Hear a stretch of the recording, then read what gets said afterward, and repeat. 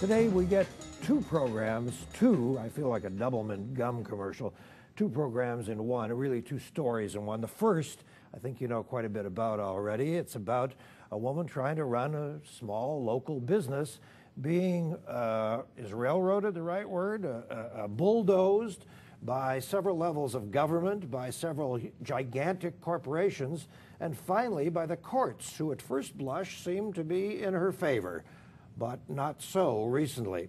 The second story is about how you and I cannot afford justice. I'm not saying this. The Chief Judge of Canada said this just the other day. We welcome to a studio Susan Hayes. Hello, Susan. Hi, one of my local heroines. You were running your maternity clothing store at the corner of 16th and Cambie for how long before the whole Canada Line thing started? Moved to that location in '98. So in total I was there for 10 years, Okay. but the last 5 were dreadful. A nightmare. Yeah. Yeah. So what kind of a business were you doing? How many square feet? You don't have to tell us your bottom line, but you were doing an okay business? Yeah, I was doing great. Yeah. We'd moved off 4th Avenue, and I moved my business over to Cambie Street, and things just started to get better and better, and 2004 was actually my best year ever. So on the heels of having... Were you going around taking birth control pills away from people so that there would be more maternity clothes needed? A good half our business is non-maternity as well. Oh, so okay, we have our clients when they come to us when they're pregnant, and then they also just keep coming back after they've had their children because our clothes it's lifestyle wear. Okay, so then you get this notice in one fashion or another. Surprise, we're going to build a transportation system up this street, but good news and bad news. The good news is, don't worry, we're going to bore underground. Yes?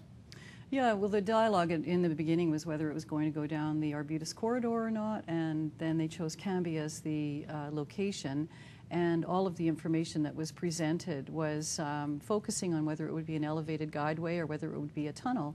And the documents that were available for the public all demonstrated that it would be a bored tunnel, particularly from 2nd Avenue up to 37th. Now, my store is located on the corner of 16th and Cambie, so my concern was whether there was going to be a station there. So I recall contacting the City of Vancouver sometime, it was like the spring or summer of 2003, and I was assured that it would be, it's going to be a bored underground tunnel, and 16th and Cambie won't be the site of a station. So I took that information and stowed it away, and then a couple months later I negotiated another 5 years on my lease on my store space on Cambie. And this was not just a vague rumor. I have in my hand an appendix, the RAV proposal, Cambie corridor land use and so on, many highlighted portions, but this one says, of all alignment types, bored tunnels have the least effect on the surface. Consequently, bored tunnels are used when constructing blah, blah, blah, blah, blah, impossible to cause unacceptable disruption. And then suddenly you wake up one day and surprise, surprise, we've changed our little minds. Yeah, 2 of my my neighbors on Cambie Street contacted me and said, you won't believe what they're planning on doing. They're doing this thing called a cut and fill, or they call a cut and cover. Cut and cover. They've been calling it cut and cover. And I just said, well, there's no way they can do that through here. It'll destroy all of us. It'll take forever. And so that was January the 26th, I think, the first story broke in the Courier. And then the 27th, Bill Boy at the Vancouver Sun wrote a much more detailed description of our future nightmare. And we all hustled together, we being the neighborhood, hustled together a meeting on January 31st of 2005. So it's been 6 years ago. And we're shocked to hear them cavalierly talk about how it was going to be 3 months in front of any given place, and we're going to mitigate the impacts, and we're going to maximize the predictability, all these little pat phrases, and it turned out to be nonsense, all of it. And here's a little piece from Laura Jones, Vice President of Western Canada for the Canadian Federation of Independent Businesses. Quote, one restaurant that I frequent has had to let go 2 staff members who've been working for them for 18 years. Others were forced to close or relocate. Another restaurant owner was found sobbing during an empty lunch hour, wondering how she and her husband were going to support their children. Many borrowed against mortgages, retirement savings, or from family to stay in business. No compensation, not even an apology, yet Seattle, Ms. Jones says, did this for its light rail project. Did it, meaning provided some compensation. Yeah, well, that's the normal way to go. It is the usual thing to do, is to compensate for this level of disruption. I mean, we're talking about a several billion-dollar project lasting many years. And the really, I think the really frustrating thing, given the recent ruling, is the government is looking to exempt itself from any legal obligation to tell the truth. Really, they lied about how this project went forward, and through the strategic use of all these confidentiality agreements, they apparently signed hundreds and hundreds of confidentiality agreements along the way in order to procure the necessary contracts with different agencies so that they could have the statutory authority to go forward. What happened literally to your business? Was it cut in half? Was it cut by a third? Well, it averaged out to about half, but there were some days where we had absolutely no business at all. It's just like having a snow day for 4 years. You know, it's it just went on. You can't imagine. It's hard for me to even put it into words how stressful it was for all of, and still is. I mean, I'm still digging myself out of a big financial hole, largely because of all my legal fees as well. And many families just didn't make it, and I fielded phone calls on an almost daily basis from people who were crying and looking to me to, you know, to keep the fight going. And so I did have the weight of the neighborhood, and I've had tons of support from people who just find this whole matter completely outrageous to happen in a democracy. I know that the owner of Tomato that was on the corner not far from you moved as quickly as he could, and the Stella's that has taken its place has done very well after this was all over. Well, you missed the middle one. You missed Daddy-O's. Yeah. There was a restaurant that failed in between, so, and that was the story of many places. Maybe I shouldn't say this, but I don't think the owner of Tomatoes is as happy with his new location as he was with the Cambie Street location, because it was a fixture there. Okay, so at some point, because we only have so much time on this program, and we want to cover a lot of territory, at some point, you said enough of this, and you took whom to court?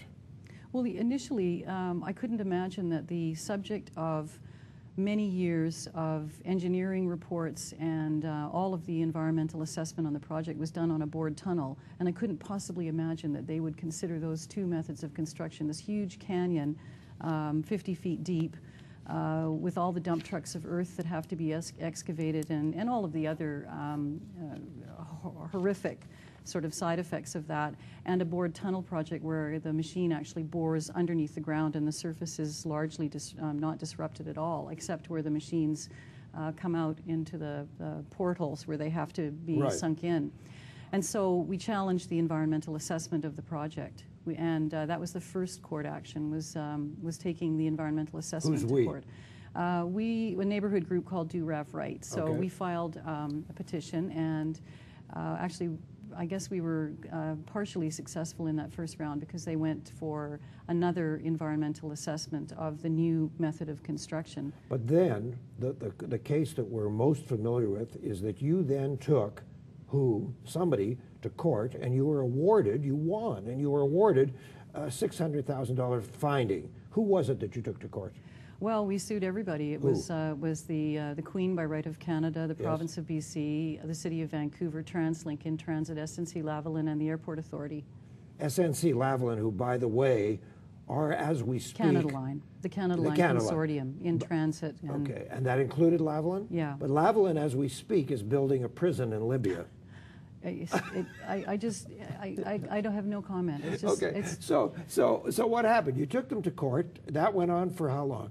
Our 3-week trial was March of '09. Yes. May of '09, Justice Pitfield rendered his ruling that, in fact, the nuisance was absolutely caused by the cut-and-cover construction, and that we were blindsided, and that this was an extremely unfair circumstance. This was severe. This was intolerable. They have all these legal terms for deciding what nuisance is. Well, there's justice and there's fairness, and those things have just been left right out of the equation. And let's repeat some of this.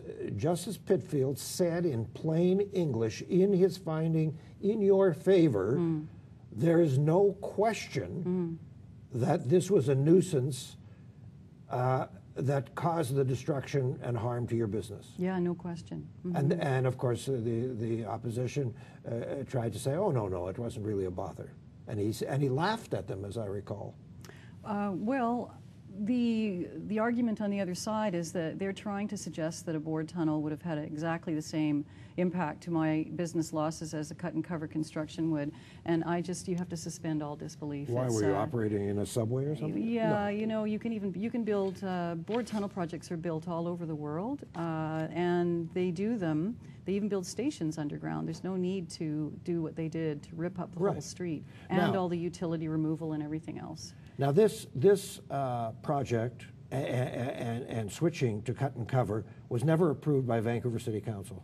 No, the Vancouver City Council was given documents that said that the section from 2nd to 37th would only be a bored tunnel. There was no other option that was being proposed for that area. And let me read into the record here 2 comments, and you can tell everybody who made these comments, because it's kind of fun who made them. Here's a commentary in a 2007 editorial in which somebody wrote, "The Liberal rationale for refusing to consider compensation is that it will set a precedent. All the more reason to do the right thing!" Exclamation mark. Doesn't it make sense to set a precedent that small business won't be wiped out by major public projects? And that was written by? Mayor Gregor Robertson now. By Gregor Robertson when he was in MLA. Okay, here's another choice one, or as Spencer Tracy would say, choice. Surely none of them thought, despite their hard work, it would be a BC Liberal government that drove them out of business. This person was siding with Cambie merchants, and this was another 2007 editorial, and this she was? Christy Clark. Who is the Premier Designate as we speak. Interesting. Interesting and very disappointing that that they haven't come up with. And when you won the $600,000 award, did either of them call you to congratulate you? Well, Gregor Robertson testified on my behalf during my trial. Good. And his testimony was powerful. Was equally powerful to that editorial that he wrote there. I haven't talked to a person who doesn't believe that this is the wrong thing to do, that what's happened is wrong. Okay, very quickly, because we just have a minute before we take a little break, and then I want to move this into the realm of justice for all or none. This award has now been reversed by BC Supreme Court. So what are they coming to you and saying, give us our money back?